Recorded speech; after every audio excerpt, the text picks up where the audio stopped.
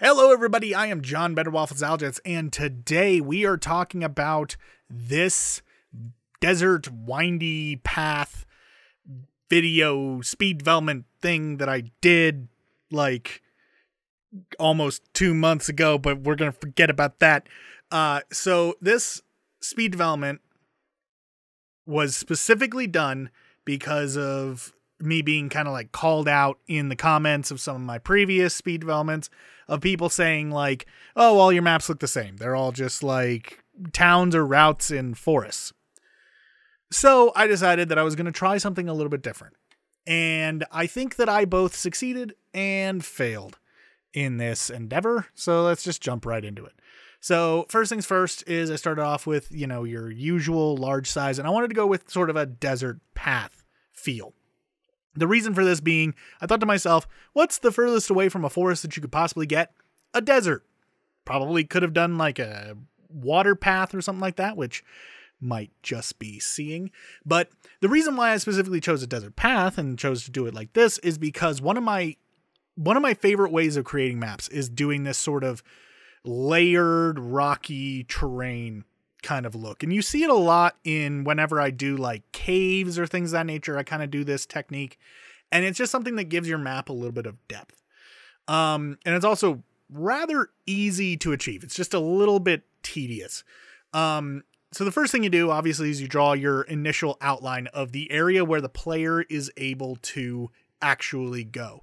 Now, again, I'm trying to follow my sort of rule of thumb of keep it no less than 2 tiles wide. There's been some talk online recently of the 3 tile rule, which I don't necessarily subscribe to. I think that 2 tiles is plenty, but realistically, just play it by ear and do whatever you think is the most comfortable and fits the style of the map that you're doing the most.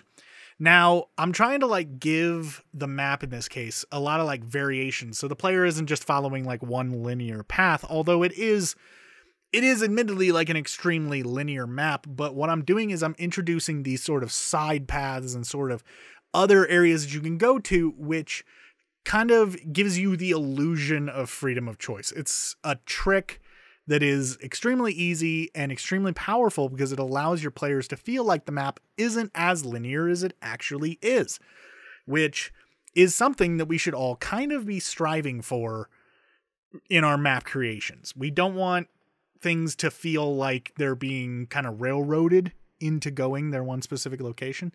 Also, here's a little bit of an aside, a little bit of a tangent. Pay attention to the date down in the corner of the screen. Just keep that kind of in the back of your mind while we watch.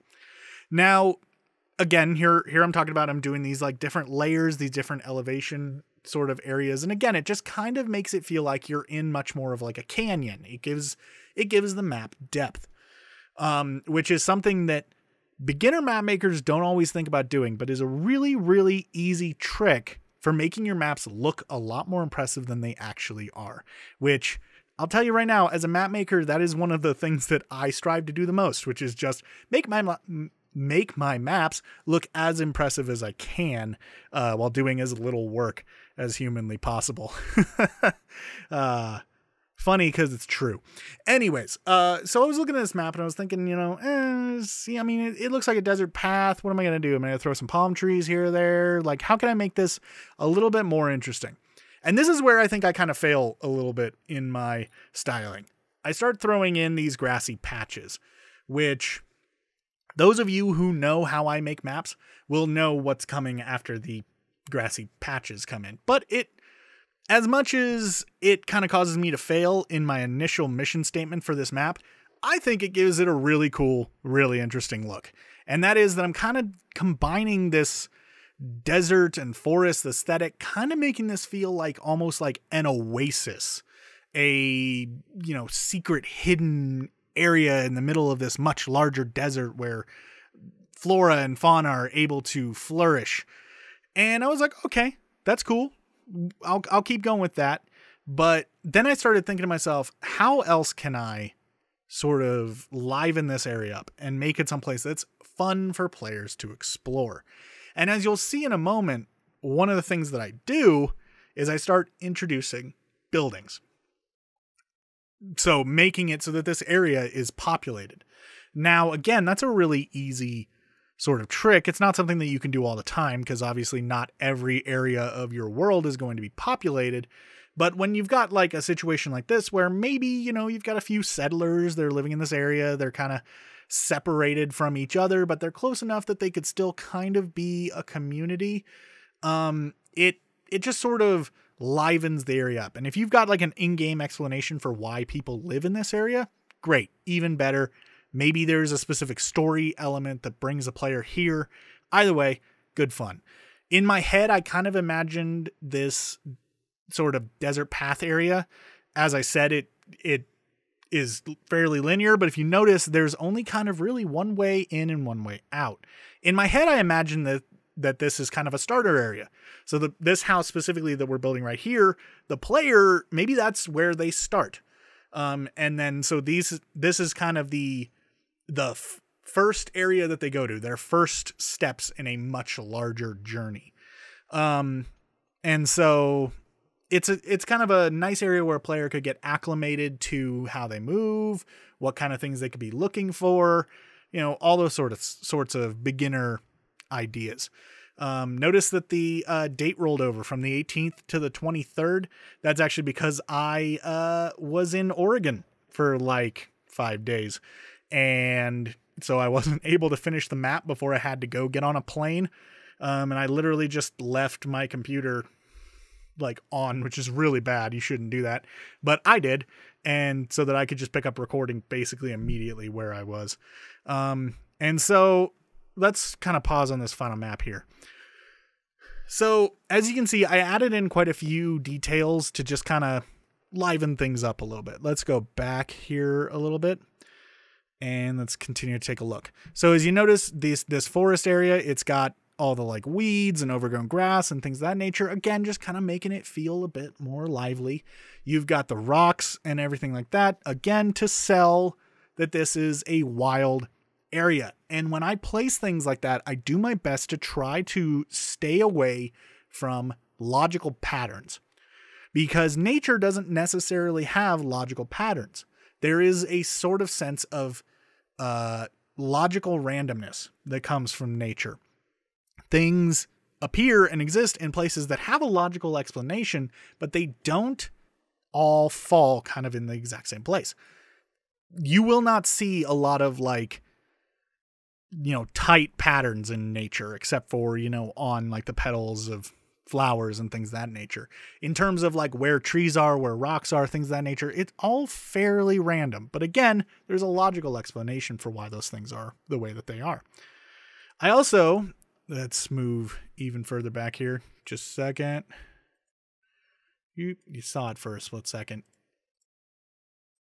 As you notice, I got this like weird ruinous thing there. Now, when I was making this map, again, this isn't for a game project that I've got going or anything like that, but I thought in my head, like, why would this sort of ruinous thing be here other than just it looks cool? And you think in your head, like, well, maybe there's some like ancient inscription on it that talks about some like prophecy that spurs the player character on to greater things and furthers their journey forward. It's just those kind of things are small little story pieces that you can bake into your map.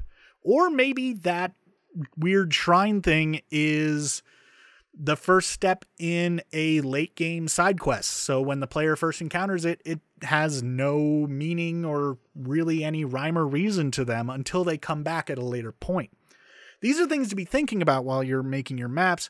Obviously, if you're actually making your maps for a proper game project, you've got a more set plan for why those things exist than me just haphazardly throwing it onto a map.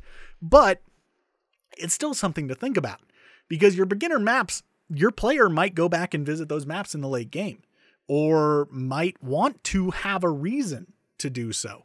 So kind of baking in these reasons for players to go places is just smart map making. And again, it's another way of tricking the player into thinking that they have more control over what is happening than what they actually do. Because You put something like that there, it's going to entice players to go and check it out. And it's something that you are intending for them to do, but they feel like they made the choice to go do that. But you've given them that nudge, as it were, if any of that is making sense. So I'm placing more rocks around, everything's like that. Again, keeping with that logical randomness. And this is when I decide to introduce these sort of dead trees. Again, it sells this idea of this being kind of a foresty desert place where there is life, but it's still a rather harsh area for nature to live. And on top of that, it just makes it look a lot more visually interesting. So something to keep in mind, look for the tiny details when you're making your maps to try to just, make them feel a bit more unique. Here's another example of that. You've got these tiny little dead bushes. These kind of make me think, well, maybe this was formerly a super overgrown forested area and then something happened and it's been killing off the life in this area. Maybe that could be part of the plot. Maybe this is an ancient area that, there was once a weird plague that's been killing off the wildlife and the nature in the area. And so what used to be this extremely lush wooded grove is now very quickly finding its way into being a, desert wasteland. So all things to think about. And I'm just curious what you guys thought of this map. Be sure to leave your thoughts in the comments down below. And while you're down there, don't forget to subscribe to the channel and, leave me a comment letting me know what sort of stuff you would like to see moving forward. And I don't just mean as speed developments or anything like that. I'm not going to be doing really specific RPG Maker tutorials. Don't go down there and be like, hey, can you make a tutorial on how to do a boss that does this one specific thing? That's not my way of doing things. I could recommend 8 or 9 different channels that would be able to tell you that sort of stuff and does that sort of thing. But what other sort of maybe game engines would you want me to cover? What other programs would you want me to cover? I've got a few in the pipeline that I'm working on. I apologize for the lack of videos on this channel because of that, but I'm a very, very busy boy and I'm working hard. So here's to hoping that in the near future, I'm going to be delivering on a few of those ideas. But until then, as I said, just let me know what you want to see down in the comments below. And I hope that you all have a good one.